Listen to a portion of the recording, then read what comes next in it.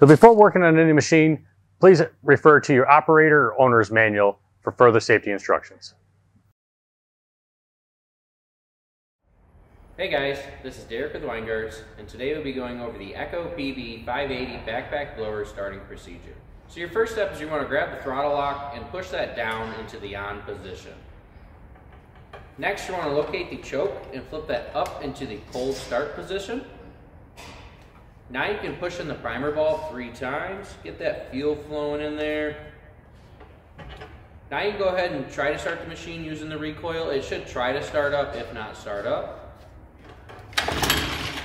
So it kind of tried to start up there. You can go ahead and flip the choke lever down into the run position.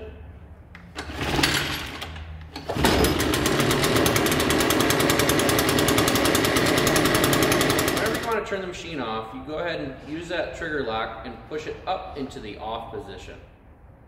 For any questions or inquiries, please visit us at weingartz.com, or please feel free to visit any one of our store locations. Thank you and have a great day. Weingartz, everything.